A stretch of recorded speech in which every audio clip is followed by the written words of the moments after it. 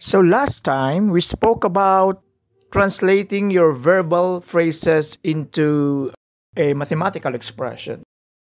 So we shall continue with that. And this time we shall write verbal sentences into math sentence. What again is a math sentence? Well, a math sentence is a statement that can be either true or false. That is our definition of a math sentence. Example 1.6, translating verbal sentences to math sentences. Okay, so what do we have here? We will just write this in math sentence. We shall not solve it. 10% of sales is 5,450 pesos. So what is the major math operation that is concerned here? Okay, so that is the key. What do you call that? Is that an article or a preposition? So that is a key word, okay, whatever you call it. That suggests multiplication, okay? So 0.10 times x, okay, so you can come up with your own variable for the sales. 0.10 times x is equal to 5,450. So when you will use a percent, okay, so a quantity which is given as percent, if you were to use that in an equation, if you were to apply a math operation on that, you have to write it as a decimal number. Gross sales less taxes is 7,560 pesos. Gross sales less taxes. Okay, so the key word here is less. So that is suggesting to you the operation of subtraction. So you will produce your own variables for gross sales. Let that be x. Taxes is y. So x minus y is equal to that. That would be the math sentence. But we are not concerned in solving it. Letter C. My father's monthly salary is twice what my mother makes in a month. Their combined salary is 27,000 pesos.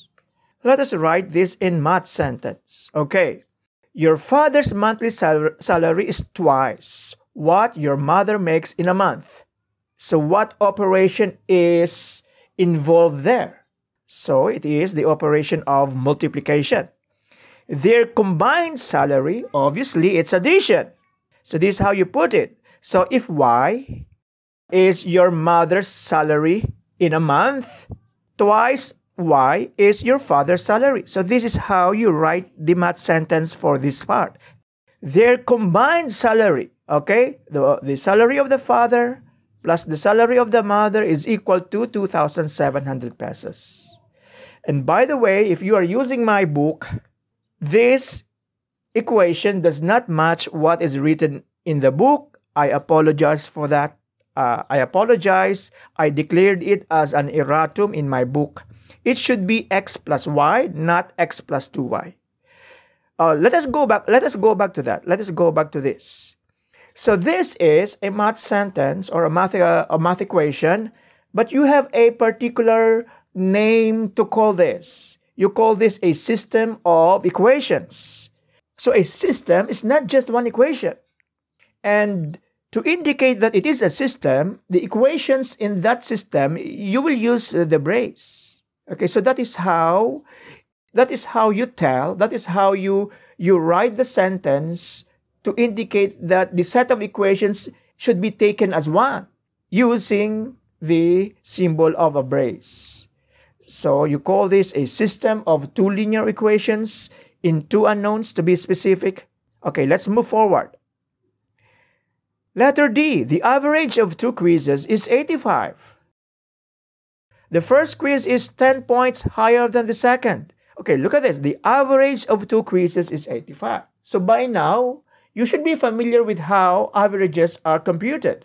So that is just basically, since we have two quizzes, that is just basically x plus y over 2 is equal to 85. That is how you compute for the average of two numbers. Now, the first quiz is 10 points higher than the second. Look at that. 10 points higher. That is the key phrase. So that involves the operation of additions. So this is how you put it. The sentence in the verbal sentence here.